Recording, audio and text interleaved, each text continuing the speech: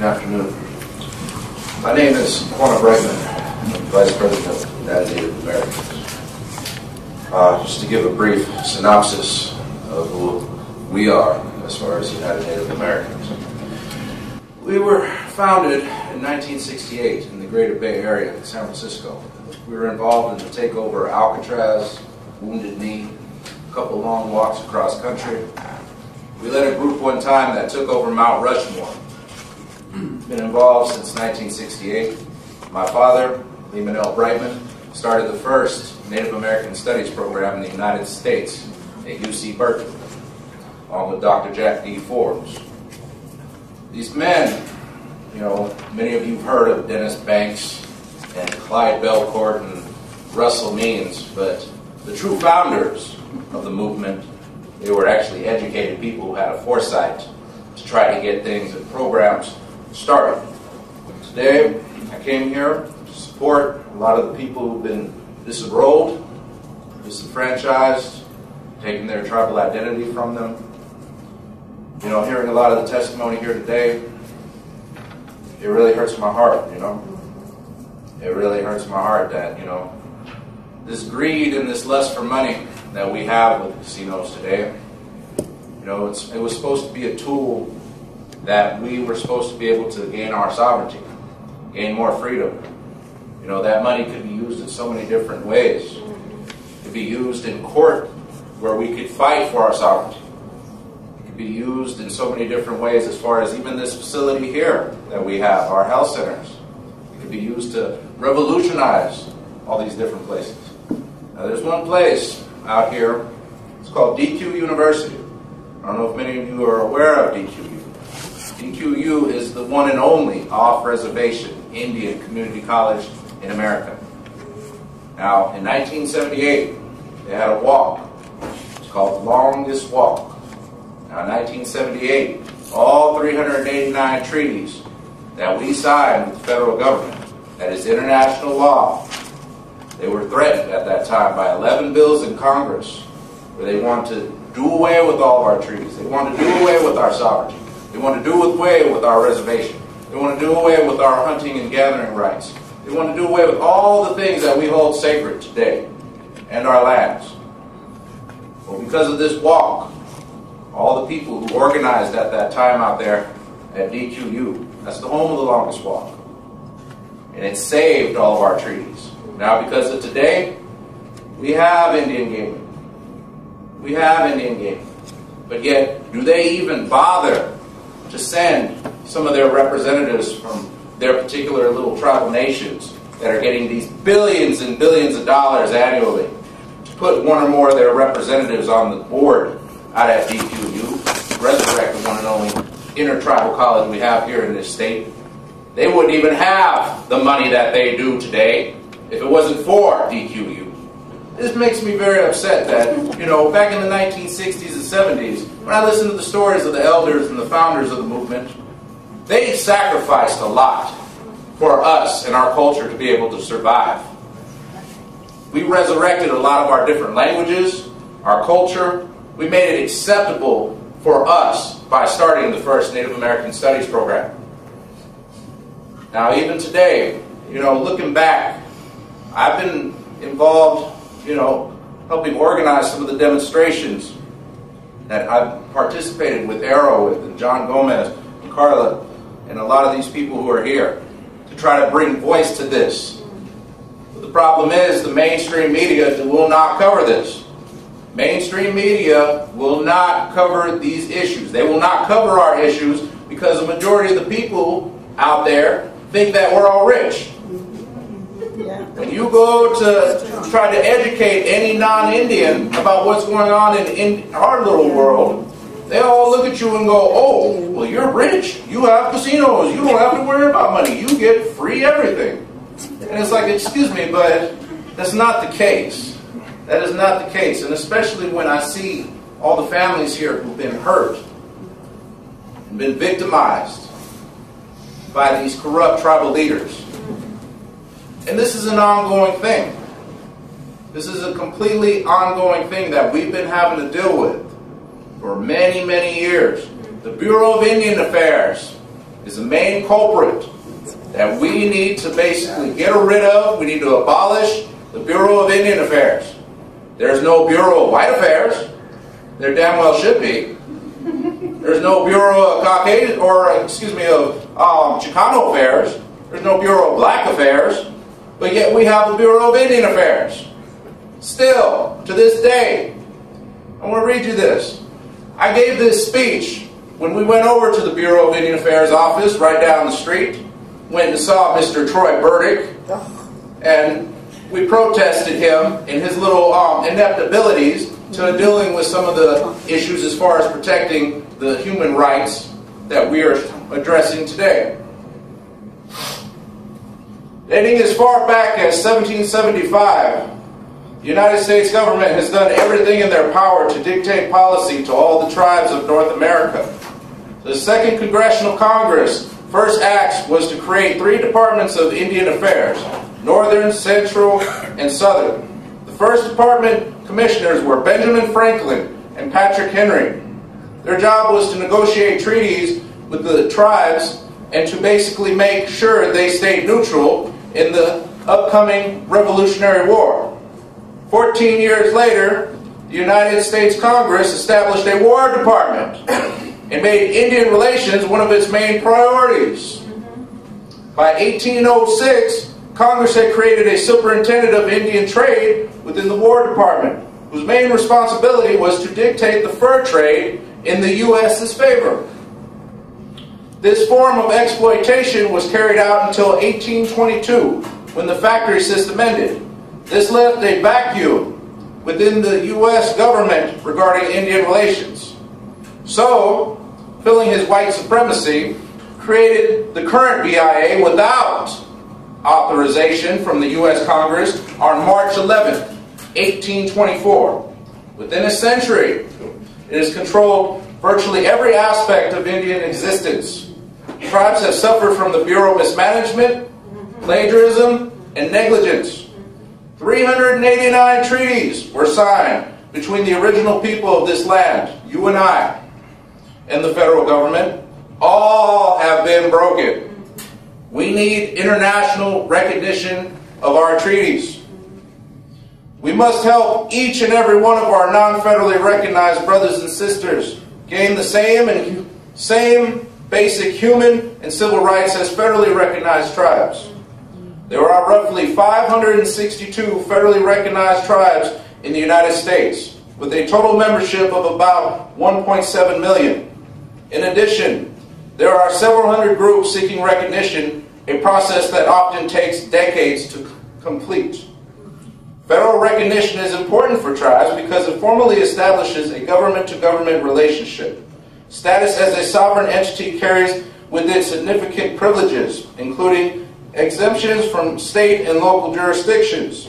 These exemptions generally apply to the land that the federal government takes into trust for a tribe and its members. Additionally, federally recognized tribes are eligible to participate in federal assistance programs.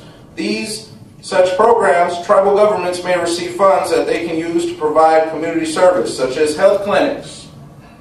Historically, tribes have been granted recognition through treaties, by the Congress, or through administrative decisions within the executive branch. In 1978, the Bureau of Indian Affairs established a regulatory process for recognizing tribes. The current process for federal recognition founded in Part 83 of Title 25 of the Code of Federal Regulations. This is a rigorous process requiring the petitioning tribe to satisfy several mandatory criteria, including historical and continuous American Indian identity in a distinct community. Each of the criteria demands that the exceptional anthropology, historical, and geology research presented of evidence. The vast majority of petitioners do not meet these strict criteria, and far more petitioners have been denied than accepted. In fact, only 8% of the total number of recognized tribes have been granted this recognition since 1960. The BIA, bully Indians around, have been in the business of judging evidence from tribal communities seeking federal recognition. Federal recognized tribal communities are often non-supportive of of recognized efforts of tribal communities, in part because they see the recognition of additional tribal communities as taking a share of their current inadequate and probably dwindling financial support from the federal government. While in recent years there has been considerable attention given to the economic development and casino income, most tribal communities remain largely dependent on these federal funds. Economic development and gaming successes are distributed unevenly throughout Indian country. Federal recognition of these tribal communities implies fewer federal resources for many tribes that often need these funds. Now, the divide and conquer that has been used against all the people of color by the dominant society has been successful for these past hundreds of years and counting. We can achieve equality with the dominant culture when, and only when, all indigenous people are united. Unfortunately, Indian gaming, these casinos, has turned the red road green for some. With Indian gaming casinos, you now have a majority of disenrollments of original families, with thousands within the last few years alone. The BIA requires that you be 1/4 or more blood quantum in order to be recognized and eligible to receive services from them. Unfortunately, this system was forcefully adopted by many tribes across Turtle Island. If we keep this system in effect, our people will vanish forever from existence within the next 100 years. We encourage every tribe across Turtle Island to use lineal descent as the main means to prove a person's birthright. Many Native American people have gotten so used to the idea of blood quantum, degree of blood, that sometimes the origin of its racist concept is forgotten. The federal government began to use degree of blood in the latter part of the 19th century, essentially to finish the extermination of our people. Why are we the only race of people who must prove who we are through blood? Thank you. Greed is not walking the red road. We must think as our ancestors did and practice socialism. There are tribes opposing other tribes from starting gaming operations because they fear the disease of greed infecting their people. Gaming is a double-edged sword, and it cuts both ways. We need to unite all Indian nations and communities as one voice, one people, one force. That can happen when we start looking through the eyes of indifference, the intertribal politics. We are all one race. We are one blood. We are one people. In 1990, Congress passed the Native American Graves Protection and Reputation Act, requiring the return of human remains and sacred objects to Native American tribes and nations from which they came. Yet today, over 110,000 human remains of our ancestors, which are used by anthropologists, or better known as grave robbers, hundreds of thousands of our ancestors' remains have ended up in displays as well as in these dusty shelves and in forgotten drawers of depositories, museums, and universities across the country.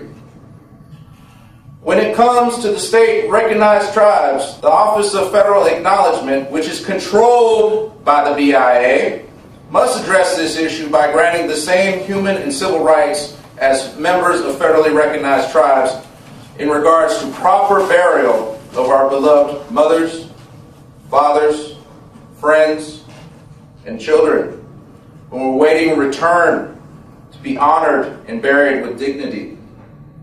Today, the BIA claims to want to play an advisory role as tribes work towards self-determination. Yet every recommendation